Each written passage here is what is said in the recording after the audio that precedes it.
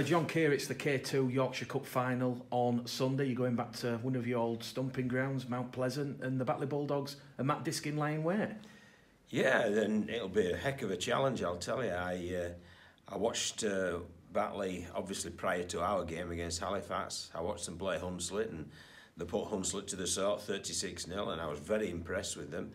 And then I've had a look at them playing against York, and it really was a game of two halves with the slope and the wind, but they came out on top and deservedly so. So we know full well that it's going to be a heck of a challenge, and I know full well the foibles, shall we say, of Mount Pleasant, or Fox's Biscuit Stadium as it's called now. So we'll have to be ready to play not only the slope and the elements, but also a very good opposition team in Batley Bulldogs. This is going to be pre-season game number 5, John. Obviously, Callum Bustin injured himself against the Dewsbury Rams. How's the squad currently holding up? Oh, we're holding up okay. Yeah, I mean, Callum obviously picked up an injury, but it's not as bad as we first thought. There's no break. He has got ligament damage, but it's a 4 to 6 week job, which is obviously a bonus ball for us.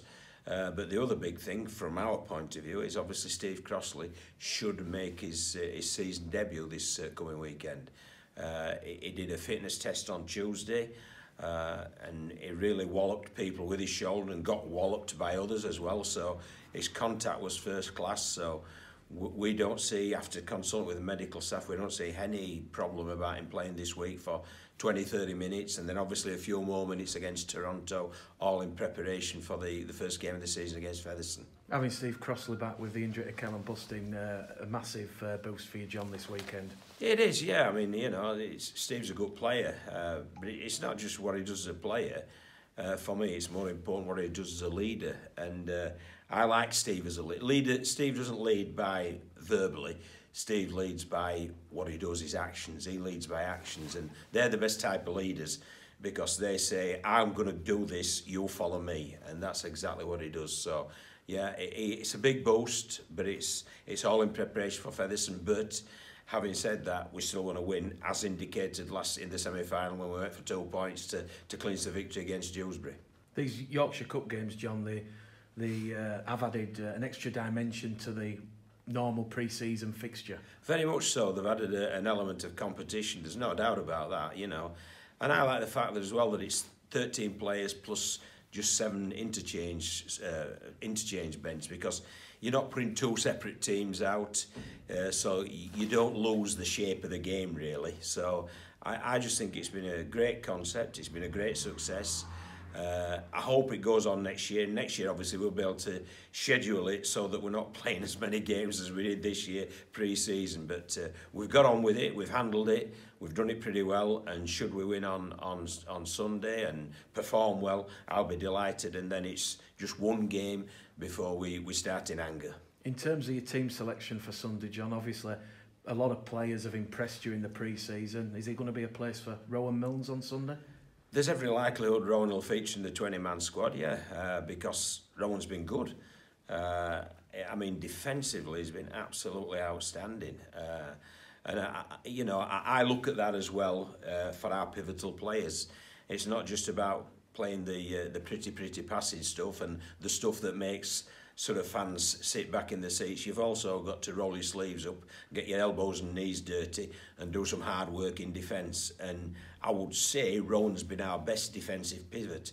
So, you know, he certainly will be in and amongst the 20-man squad, and he's earned that as well, because not only has he defended well, he's created well, he's kicked well, so he's done everything that you'd expect of it, and it really is causing me some good problems. And there's not just Rowan, there's obviously Matty Staunton, Keelan Foster, Eben Sker, who's had a bit of a telling contribution weekend gone, the 6 minutes against Dewsbury, and then more of the same against Huddersfield on Sunday. Yeah, Eben was really good, and I thought Keelan was better from his first game on Boxing Day. And as you rightly say, Matty Staunton, I don't look at Matty now as somebody emerging. I'm looking upon him more and more as if he's established, but I'm going to have to be careful. He's played the most minutes of anybody in our squad.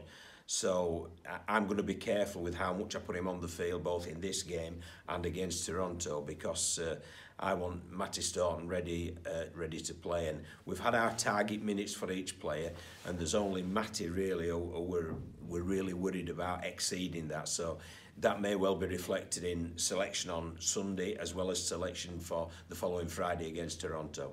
Obviously, that's something that yourself and the backroom staff have got to talk about. Pretty much a similar situation to when Jack Walker first come on the scene, John, because there is the chance you couldn't overplay him and burn him out.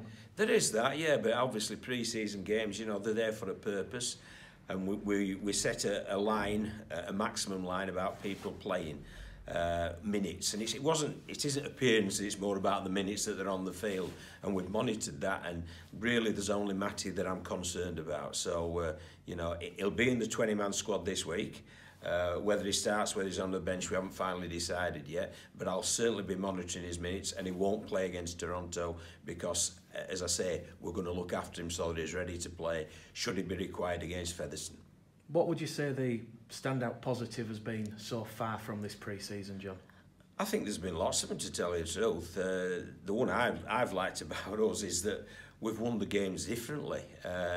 Each game's been different, and what we've shown in every game, including the Huddersfield game, we've shown some character, and we've shown the fact that we won't give in, and that's a massive thing for me. But you also look at other things about combinations and systems, structures and organisation, and they've been coming along well. So we feel as if we're in a good place, and obviously should we play well on Sunday, we'll feel we're in an even better place. But everything's designed, we'd love to win on Sunday, but everything is designed for Featherstone in round one. Just going back to Sunday, John, obviously the final 15 minutes, it was a chance to have a real glimpse of the future. Obviously Sam Ellis and Lily were out there, but I think that final 10 minutes, it was a complete under-19s academy side. They only conceded 6 points and defended well. They did real good. I was delighted with them, to tell you the truth. You know, you have a bit of trepidation at first when you throw in, not an individual youngster out there, but you have a bit of trepidation when you put them out on block. And that's what we did, but you know, I'd no need to have that because they rolled the sleeves up, they were hard working, they were tough, they had a great attitude, and they played some good rugby both offensively and defensively. So I was really happy with them. So I think the future looks good, but there's also an immediacy as well in the, first of all, a Sunday, but secondly, the start of the championship season, and we need to look after that as well. And this next two games, John, just 5 days apart, a chance to prepare you for what the championship season's going to throw at you with those short turnarounds. Very much so, yeah, and also the fact, you know, we're playing probably the favourites for the competition, aren't we, on the Friday, so that'll be a heck of a test. But again, although we are considering the opposition, we're considering ourselves first and foremost. As I've mentioned about time on the field and we're monitoring minutes, it's more about us getting ready for Featherstone rather than worrying about what the opposition are going to throw at us. We'll worry about that when there's 2 points at stake in the regular season. Just going back to leadership, John, obviously the captaincy for 2019 has not been announced yet. How close are you to announcing that and making a decision? I've announced it to the players, so I don't know whether the club want me to announce it, but the players certainly know who's leading them, and they also know who's vice-captain. So the decision's been made, and you know, should the club want me to announce that, I'll do that. Thank you very much, John. All the best for Sunday. Pleasure, thank you. Cheers.